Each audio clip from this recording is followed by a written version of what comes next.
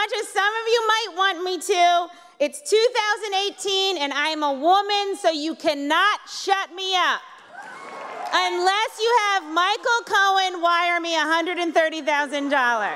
Just a reminder to everyone, I'm here to make jokes. I have no agenda. I'm not trying to get anything accomplished. So everyone that's here from Congress, you should feel right at home. Trump is racist, though. He loves white nationalists, which is a weird term for a Nazi.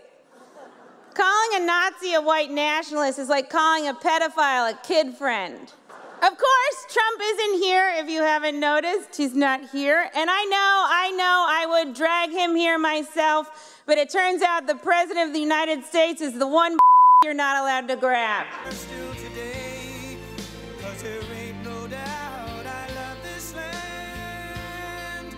God bless the... You may have heard I was invited to another event tonight, the White House Correspondents' Dinner. But I'd much rather be in Washington, Michigan than in Washington, D.C. right now. That I can tell you.